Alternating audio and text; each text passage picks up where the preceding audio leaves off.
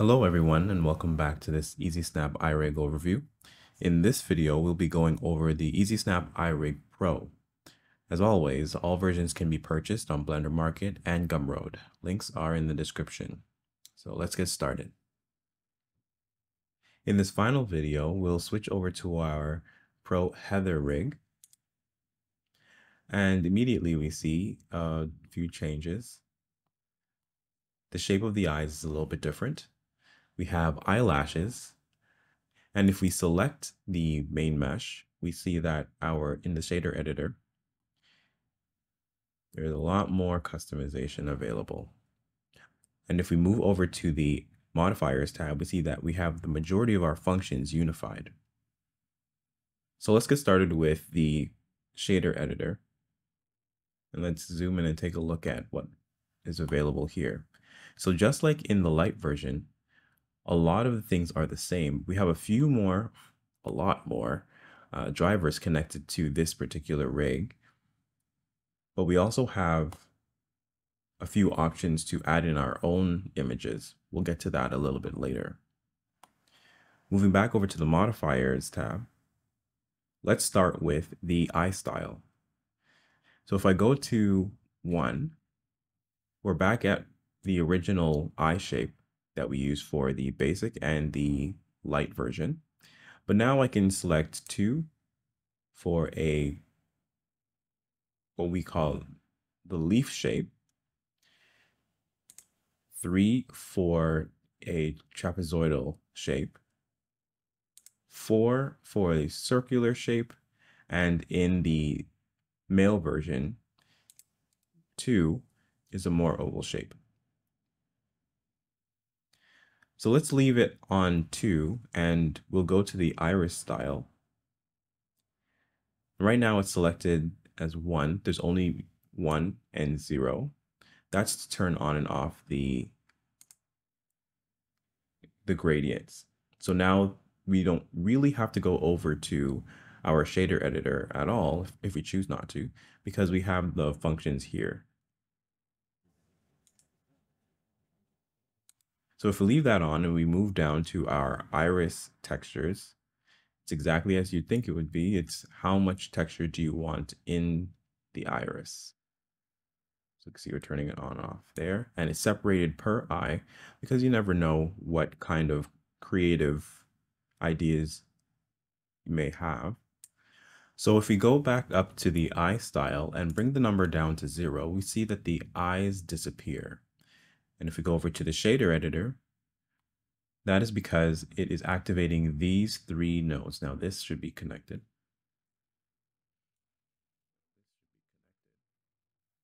There we go. And what it's doing is it's saying that for option 0 in the eye style, you can choose your own eye outline, sclera, and red eye. Now to use these options, you must follow the template that was provided on the downloads page once you've purchased the EasySnap Eye Rig PRO.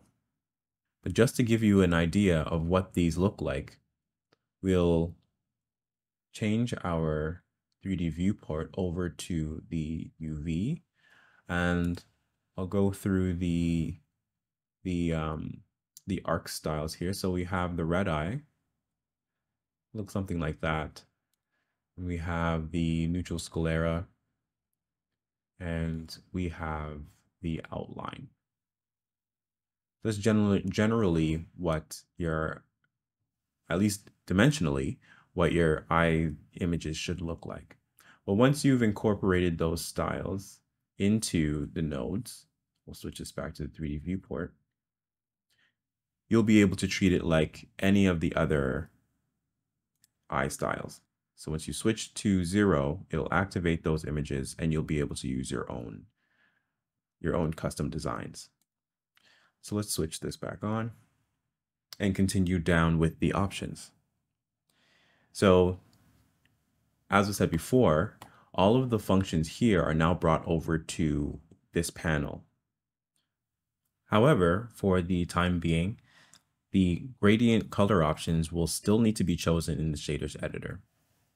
Moving along, we have the universal iris colors, along with the universal eyelid color, now in the ESER Pro controls panel.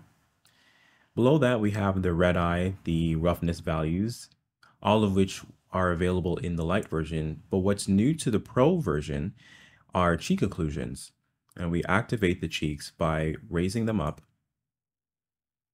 And you can see that it starts from below the UV layer. And when you raise it up, it has a max height. Now, if you needed to go a little bit higher, you can use the scale value to raise it up, but you don't want it to go too high because then it'll break the masks. Or if you want to change the shape of the cheek occlusion, you can use scale to do that as well. Currently, there are 2 cheek styles available, but in the 2.0 version, there will be more. So we have the double line cheek style, and then we have the single.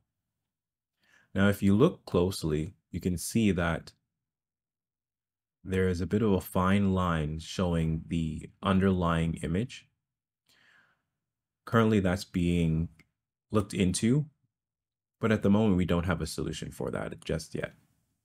Now, to duplicate the Pro rig, we follow the same steps that we did for the basic version with duplicating the Pro collection. And we'll just turn off our original collection. And you'll see that just like in the basic version, everything is detached, but that's okay. We're going to address that in a moment. We want to reveal the hierarchy of everything in the collection. Just to be safe, we're going to open everything up. It's just a standard practice of mine.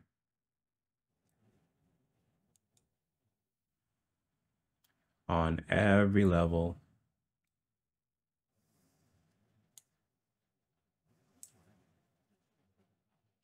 And then we're going to box select by selecting B.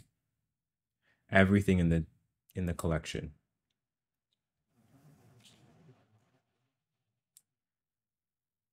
All right, here we go. Then we'll go over to edit, batch rename, and we'll change the name Heather to, let's say, Casey.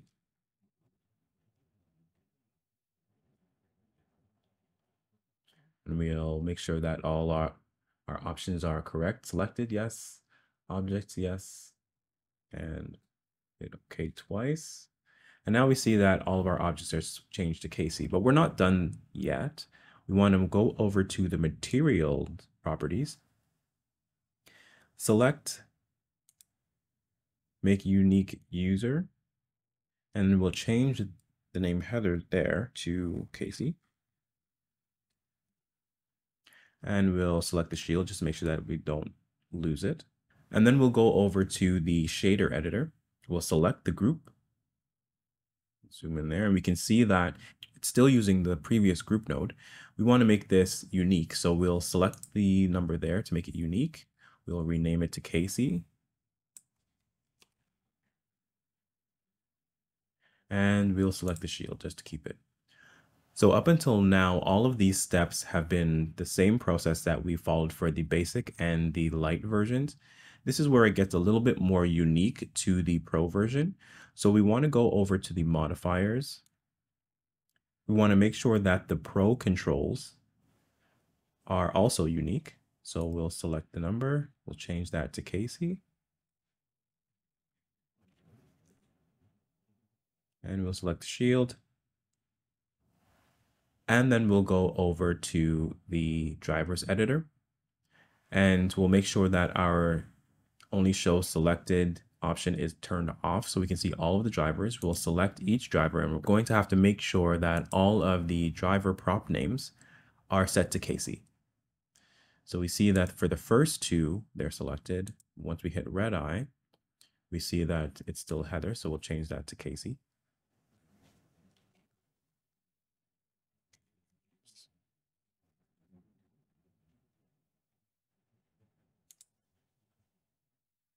And we'll do that for the rest of the of the drivers.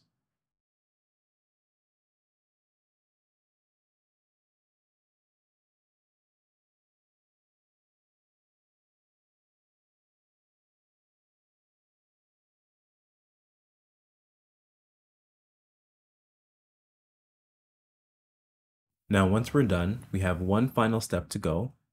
We go back to the shader editor, select the group node, we'll tab into edit mode, and I'll just hit Control Space to maximize it.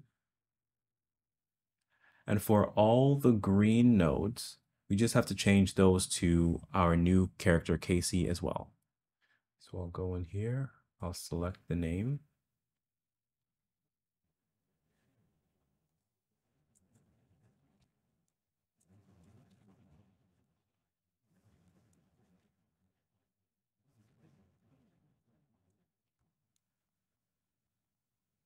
And once we're done with that, we'll tab back out of the group node and Control Space to return back to our main window.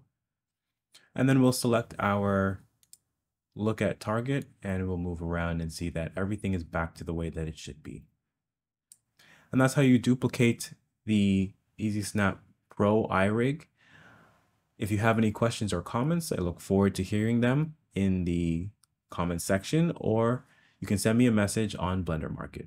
Hope you enjoyed the product. Thanks.